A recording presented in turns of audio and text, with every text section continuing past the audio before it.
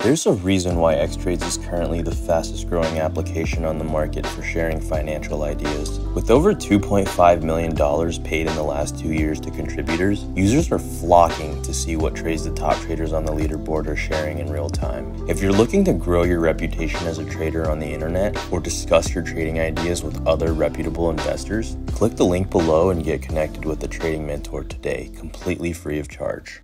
All right, what's up everybody? This is Alex from Xtrades and welcome back to another weekly trade ideas list. I hope everybody had a wonderful trading week last week, all that good stuff. Market killed it last week. I mean, we had a pretty good list last week. There was a lot of good setups and also our index analysis played out. We were looking for a bounce last week and we did get that. Market just totally killed it last week. Really, it was only the first day of the week on Monday. Had a huge up day and then the rest of the week was maybe a little bit slower, but overall we did grind our way up. But Monday was the big day. We had SPY up almost 1.5% and also QQQ up almost 2% just on that one day. So crazy start to the week, and hopefully this week we also have some more volatility or more range in the market. But the way seasonality is looking, it's not as good as last week, so my expectations are lower this week on the market. But before we get into all that, let's go ahead and get into the economic calendar real quick. We are going into Tuesday as our first trading day of the week. You can see January 16th we have the Empire State Manufacturing Survey and also Fed Governor Christopher Waller speaking. I would maybe pay attention to the Empire State Survey. It just depends on how extreme the reading is. I've seen it move the market once or twice, but overall this does leave the market relatively muted. And you can see Wednesday we do have retail sales. This is going to be the big one of the week, along with consumer sentiment on Friday. But otherwise, US retail sales is really the only big one this week. And then there's just a bunch of Fed speakers. You can see we have Michael Barr, we have Michelle Bowman, and also have John Williams speaking all that day as well. So really it's just retail sales and some Fed speakers on Wednesday. And then Thursday, we do have some more Fed speakers, our usual initial jobless claims, also the Philly Fed Manufacturing Survey. This can move the market, it just depends. And another Fed speaker, which is going to be Raphael Bostic. So he speaks twice actually, once at 7:30 and once at noon. And then Friday, our two bigger pieces of data is going to be consumer sentiment and also existing home sales. These have the potential to move the market at 30 minutes after the bell, and more Fed speakers as well. So booked with lots of Fed speakers this week, but overall, the highlight of the week is going to be retail sales. It's going to be on Wednesday. And then also our second biggest, probably going to be consumer sentiment and existing home sales. So pay attention Wednesday and Friday especially. And then the rest of the week is just booked with Fed speakers basically every single day of the week. All right, on to seasonality. So this week I actually just have a screenshot because I just tried to go to this website that I usually use and their website is tweaking out. So we're just going to look at the screenshot. This is actually from the 12th to the 19th. So this is actually 4 days old, but it does stretch out into the end of our trading week, which is on the 19th. So you can see this is the 20-year data set. I was going to show you the 10, the 15, and the 20-year because they all kind of look a little bit different just due to the 10-year difference between the 10 and the 20-year data set, but this is good enough for now. You can see that we actually do average a dip. So after Friday's trading week, we do start to average that negative return towards the OPEX date, which is on the 19th. But our trading week this week starts on the 16th, which is tomorrow. So we're actually kind of looking at probably like in the middle of this. But either way, it's just overall just telling us that this could see some weakness in the market, but it just depends. Like I said, the 10 and 15-year data sets were a little bit different. They were showing a little bit more consolidation or chop. No big pullback like the 20-year data set. But one thing these 10, 15, and 20s all do have in common is that towards the end of January, we do get a pretty big run up into February, into the midpoint of the month, and then we see a really big pullback. They all look basically the same on that front. But for this week, they kind of do differ. Like I said, 10 and 15 is kind of consolidating, and then the 20-year is just kind of a straight trend down. So we could see a little bit of downside in the market this week just based on seasonality. But that's worst case scenario for downside. Best case scenario I could see is just consolidation or chop. And then obviously if the market goes up, that would be good as well. And now we'll go ahead and get into the setup. So our first one here, we're looking at XLE. This is a drop base rally demand zone.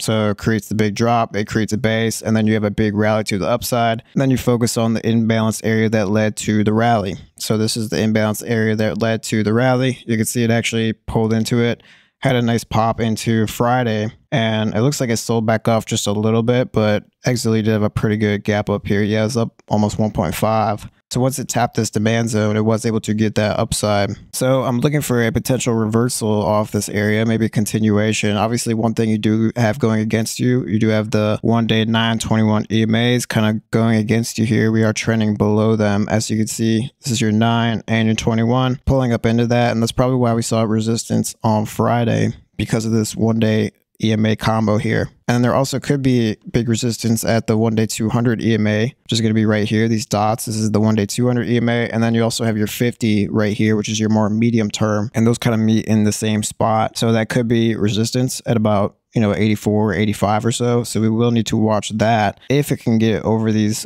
short-term moving averages, the 1-day 9 and 21, I would probably buy time on XLE, just because you do have the moving averages and kind of the trend going against you. It's been kind of struggling.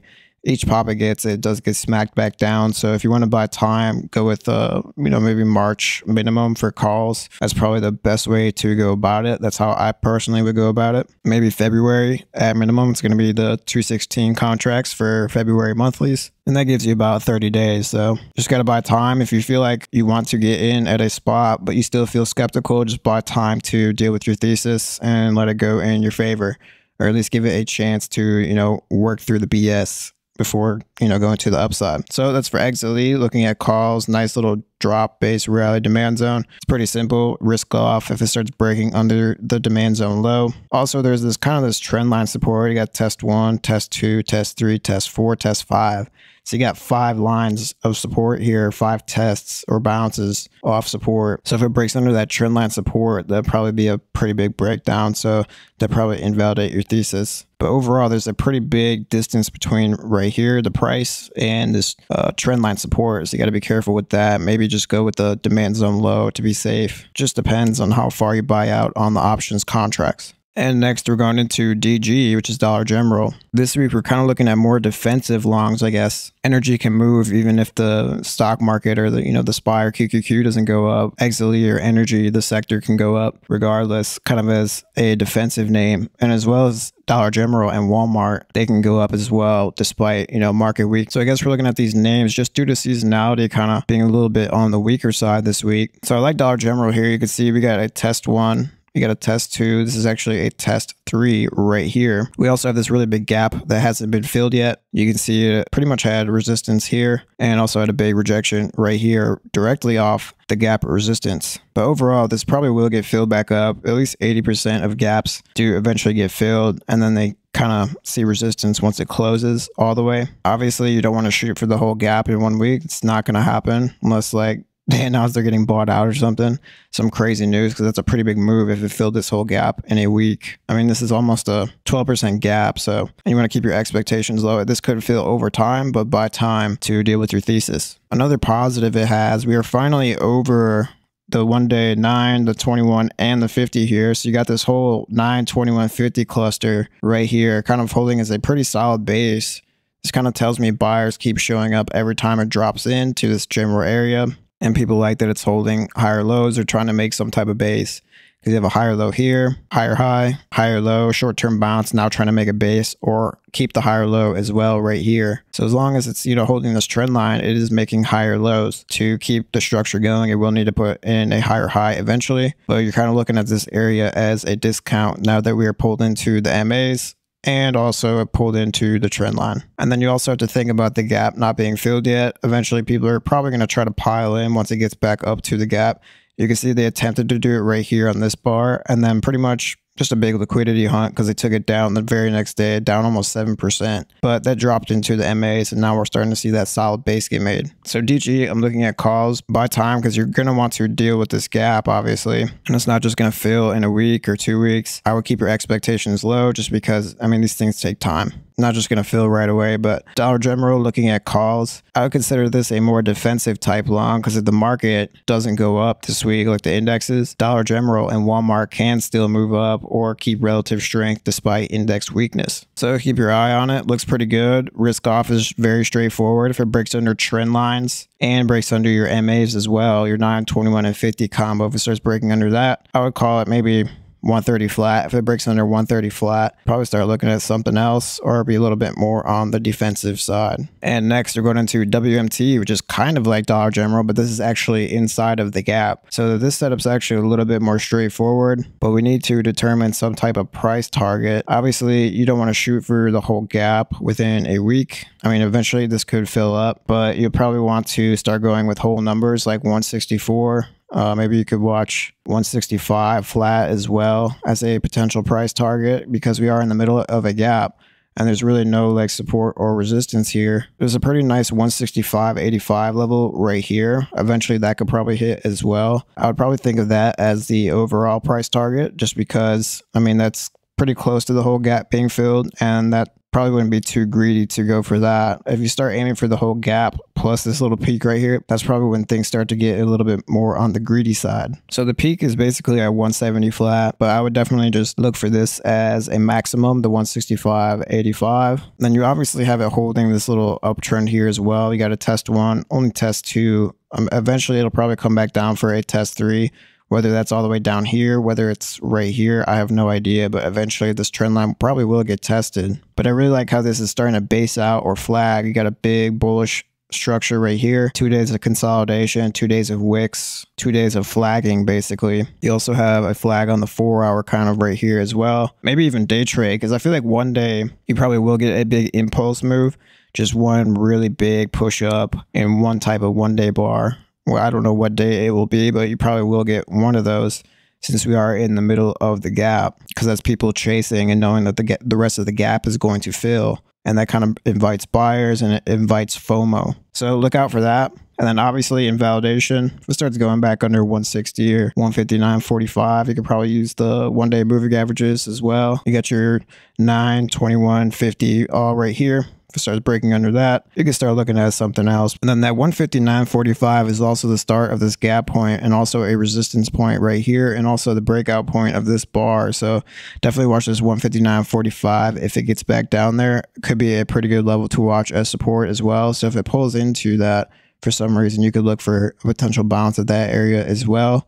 But definitely just watch this whole area, because we are now inside the middle of the gap. So we could see a nice big impulse move to start trying to fill the rest. Whether it gets up to 165.85 or not, I have no clue, but definitely keeping watch in this big gap area. And next we're going into Amazon. This is our last individual ticker for the week. And this is actually going to be a short setup, just in case the market does see that weakness and we start seeing large caps kind of pulling back just due to the seasonality that we looked at. Maybe just rebouncing into OPEX, maybe just some profit taking, markets at local resistance on both the indexes. So I wouldn't be surprised. This is a setup just in case we do get that weakness in the market. You do want a backup plan if these longs for some reason aren't working and you need some hedge or exposure, something to the downside. This Amazon resistance looks pretty good to start heading down. One thing you will want to be careful of, we do have the MACD starting to go positive. You just got the cross on Friday to the upside, so you want to be careful of that.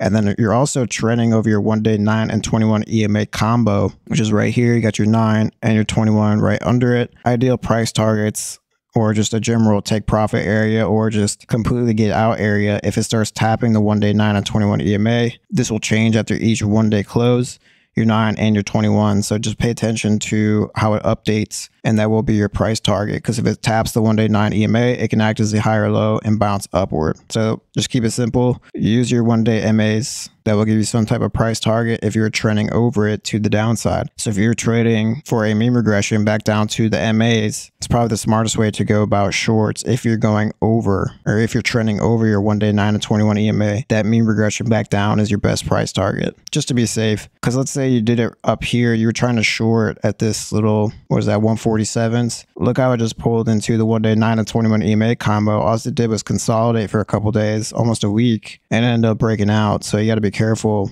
trying to short while it's above the 1 day 9 and 21 EMA combo, because these 1 day 9 and 21 EMA combos, they act as really good support. As you can see, act as higher lows and general structure for the market. So 1 day MAs, at least your 9 and 21s, definitely use that as a price target if you're, shorting above that. But this 155.63 is a pretty big resistance. It's a rejection point from this bar right here. And it took about 4 or 5 days to see follow through from that level right here in this little structure. And then this is all buy imbalance. I mean, you really don't have any base or really anything. This is just a straight vertical move to the upside. So eventually this will probably try to fill back up to the downside. But like I said, just use your 1-day MAs as price targets. Keep it simple, because short term they can bounce pretty hard off these 1-day MAs. And you actually see that on SPY next, and we'll go into that right now.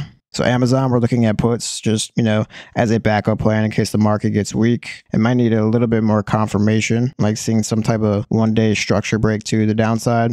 That'd probably be like Friday's low or something. If it can break under Friday's low, that will be a pretty good flush down to the MAs. So use that Friday low actually at 154 flat. And keep it simple. All right, next we're going into the SPY. So last week we were looking at this little channel on the 1 hour actually. So we needed to see a breakout of this. Overall, the price target on the short term was up to this upper channel line, and we did get that the first day. So even if you bought Monday morning right at open, you did have a nice trade up to the little trend line resistance right here, and an even better trade once it broke out of the channel. Once it broke out of the channel, it was basically just straight up from there. So overall, last week we were looking for a bounce in the market. Seasonality was telling us it was due. One thing I didn't really have on Friday, though, what we were looking at is some type of reversal bar, right? This was Friday's close. We didn't really get that big push up until Monday, but that first day, Monday, I mean, it was huge, very bullish. So you really didn't have any other signal that a big reversal was coming until we broke out of that little channel we looked at. We did have the 1-day demand holding, so it was a rally base rally zone. This is your base. This was holding into Friday. Here's Friday's close. So overall structures were holding good, but you did have these two kind of ugly 1-day bars. So you really didn't have a big kind of projection or, push up candle showing you that some type of reversal was coming just yet. You kind of just had to assume just because structure was holding and we had, the channel kind of bottoming out, that you were able to see some type of push up, and as well as seasonality. So we did get that. Max upside I was looking for was probably 472, which is this little supply candle right here, and we exceeded that. And then overall, you just kind of used 477.55, which is that 52-week high. You needed to use that as the overall PT. And you see exactly why. I pulled up into 477.55, two big kind of rejection candles. Well, one big rejection candle, or try to. And here's what I mean about using the 1-day 9 and 21 EMA combo, like we were looking at on Amazon. If you shorted at 477.55, you wanted to be taking profit down here, because look at this huge wick off of it, and we just ended up pushing up even more. And as well as kind of pulled into it right here on Tuesday,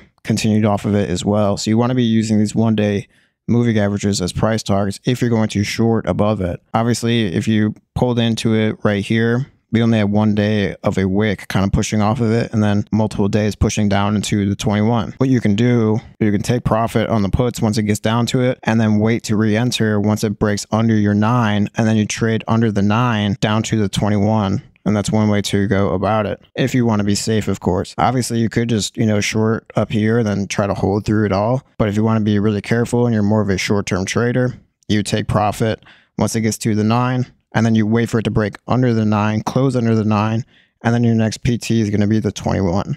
And that's kind of how you short while it's still above the moving averages, or while it's still kind of in the general area. This week on SPY is kind of similar to that Amazon setup. They're both at local resistance points. The only thing is SPY doesn't have a positive MACD crossover. Amazon does from Friday. So momentum is still technically negative on this indicator, but you still have your 1-day moving averages holding, and I hold way more merit over the 1-day MAs than any MACD or really any oscillator. So obviously I can't really project any higher on the SPY until we start seeing a break and close over 477.55. We need to see a 1-day close over that level to project higher. If it closes over, that means bulls were able to close in a strong position above the 52-week high resistance point. So we need to see some type of close over that. And if it does do that, that takes you up into the all-time high at 479.98 currently. You just call it 480 flat. And then obviously it needs to break over 480 flat and close over 480 flat to go any higher than that. So we are at a stall out point here. Definitely doesn't look as good as last week, so I don't feel good about, dip buys really at this area at the moment. Maybe if it pulls back into the MAs, you can look for dip buys around there. Just keep riding the 1-day 9 and 21 EMA combo. But last week we had a huge discount. The first day of market open on Monday, it proved that the market was discounted because people wanted in. And we had that huge impulse candle. And then we also had it, kind of back testing the 21 EMAs right here as well. So we had a way better discount last week, much more structure down here as well. We're kind of just in higher lows and also at a stall out point at the same time. So not as good of a setup this week. Obviously, naturally, I kind of do expect it could see a little bit of resistance here because we have 2 confirmed closes under 477.55, but at the same time, we are still trending over your 1-day 9 and 21 EMA combo, so you got to be careful. So if it does decide to pull in, max to be looking for is your 9 EMA first. If it starts closing under the 9, then you shoot for the 21 next. If it starts breaking under the 21, that just takes you into the same 470s, lower 468s demand, and you could be looking for dip buys down there. The 470 to 467.40s, which is the demand zone low, this is always the best area to buy the dip. And I mentioned this a couple weeks ago as well. I wasn't looking to buy up here. I was looking for it to pull into 470s or hopefully pull into 470s and be able to buy down there. And we finally got that. So hopefully we can see that again. Obviously, I am willing to buy the dip at the 1-day 9 and 21 EMAs, like I said as well, but otherwise need to see some type of breakout at 478s. If it can break over 478s, that takes you up into 480. So you got about 2 points from 478 to 480 flat, which is all-time highs. So that's pretty much it. Level of focus, 477.55. Keep it simple. Your 1-day 9 and 21 EMA combos. Overall, best buy the dip zone is going to be at the 470s to lower 468s or, 467.50 or so. And to touch on some more S&P or SPY, we're going to go over the S&P 500 stocks above their 50-day moving average indicator. And it's only available in 1 day and 1 week and 1 month timeframes. So this is showing how many S&P stocks are above their 50-day moving average, otherwise known as some type of breadth indicator. Breadth is basically just measuring strength or weakness in the market. When breadth is positive, you have it trending higher, moving with the market as well. When breadth is shit, trending lower. Likewise, trending under your MAs, going lower, lower highs, lower lows. Same thing as you would see with some type of stock. You want to see some type of trend in breadth. Same thing with the S&P 500 or the SPY, QQQ, NASDAQ, anything you're looking at.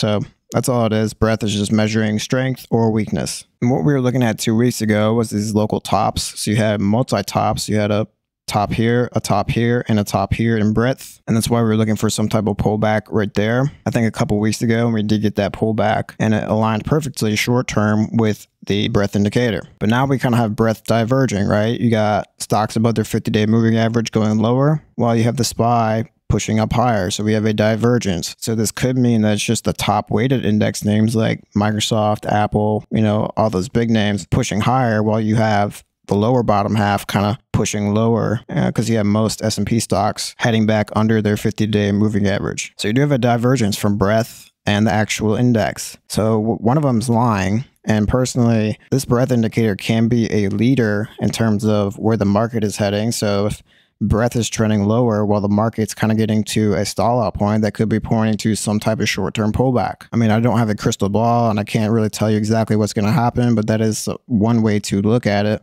Another thing we do have is this indicator now under the 1-day 9 and 21 EMA combo. I think last week I said we wanted to see breadth get under this before, expecting any more downside in the market. And we are now under these 1-day moving averages as well. The MACD continues to stay negative, go lower. So once this MACD went negative, this is kind of when breadth stalled out, as well as reached those tipping points. This whole area, pretty much a local top for breadth as well as a potential local top for the market. And that's why we saw that a couple weeks ago right here. So now we do have that divergence and we have to think maybe this could bring the market down because we have overall stocks above their 50-day moving average going lower, and as well as SPY kind of hitting that local resistance. So there is a divergence and you kind of have to figure out which one is the leading. Is it going to be the top weighted index names like Apple, Microsoft, all those big names taking us higher? Or is it going to be the whole broad market telling the truth here that it is going lower or seeing some type of resistance? And a lot of times I like to believe the broad market, because when everything moves in tandem, things are going good. When everything goes lower in tandem, things go to shit. And there's only so long to where, the top weighted names are going to carry the whole market on their shoulders. So that's where we're at with breadth. Closing under your 1-day 9 and 21 EMA combos. You got 3 days of closing under the MAs and a total divergence from the SPY. You got SPY going up, S&P stocks above their 50-day going lower. So got that divergence. Definitely pay attention to it and consider it a potential warning signal on the short term. And last but not least, we're going into the QQQ. So last week we were focused on this little 394.14 backtest area, which is this resistance point. I'll pull this up with the 4-hour time frame with extended hours on, and you can see this 394's backtested right here Friday morning. Also backtested Monday morning basically, and we did get that push up. So a really nice backtest, and I did mention this looked better in terms of discount area or value compared to the SPY. So SPY was not as pullback. It didn't have as big of a red week.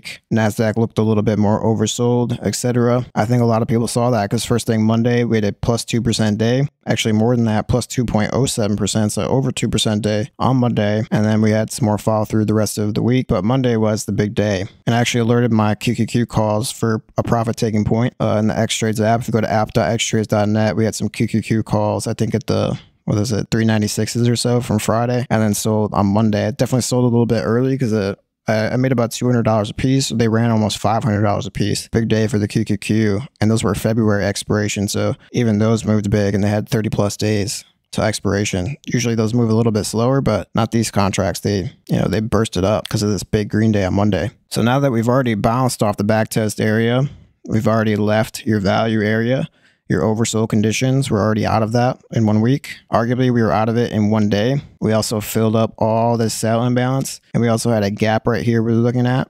Filled that up already, and now we're back at local resistance, also right at the previous all-time high at 408.71. So we're just briefly above that. So it looks pretty similar to SPY. SPY is also at a local top, sort of. Obviously, it actually touched the local top. QQQ hasn't touched this 412.92 yet, but you know, it's pretty close, and that's probably why we started to see that resistance, because we got up so fast in 3 days. But it's overall very similar. I mean, they both almost look the same in terms of how it ran this week how it ran last week. They both look very similar. Big green days on Monday, kind of consolidation, light green on Tuesday, continuation Wednesday, and 2 days of consolidation on Thursday and Friday. So they both look the same on that front. And they're also both very close to resistance. So you kind of got to look at them the same way. Be cautious up at this level. I definitely wouldn't just buy calls directly at this level, and also be wary of potential resistance back down to the 1-day 9 to 21 EMA combo. You can see QQQ pulled into the 1-day MAs right here. Big wick off the 1-day 9, pushed back up, and overall still holding higher lows, trying to. And then overall, obviously, you know my discount area is going to be, back at the 396s or so, or something around that. If I could pull into that, I'd definitely be willing to buy the dip because it's a big buy imbalance area from previous. So if we can get back down there, great. But right now, I'm guessing it's not going to get down there this week. That'd be a big retrace back down in, 3-4 days. Just not seeing it this week. So I don't really see anything I like too much, only if it pulls into your 1-day 9 and 21 EMA combo. If it pulls back into there, I'll probably be looking to, buy the dip, rip it back up. And then, max upside I can see is just a 412.92. Very conservative this week because, that's all I can go off is this local top right here. That's going to be about 3 points from where we're at now. So definitely not a big move at all. But if we break over that 412.92, you could try to trade the impulse move, break out higher. But you got to wait for that to come, or wait for some type of dip into the 1-day MAs. And, you can buy the dip there. Nothing really special for seasonality. Nothing special for the indexes. I definitely feel like some of these individual names look a little bit better, especially XLE, definitely more at a discount at that drop-based rally demand zone. Yeah, Walmart inside a big gap that could fill. Amazon at local resistance, potential resistance, could see some puts there. Definitely like these a little bit better, the individuals, but SPY and QQQ could see maybe a little bit of downside. Maybe you could scalp some puts, but just depends. And then for longs, like I said, you definitely want to wait for the indexes to pull into the 1-day MAs or some type of dip before buying, because we're so close to local tops. So kind of boring for the indexes, a little bit more better setups on the individuals, but I'm gonna go ahead and get this chopped up, sent out, all that good stuff. Hope you guys enjoyed this video. Make sure you like, comment, and subscribe to our Xtrades YouTube channel. I love you guys, and I'm out.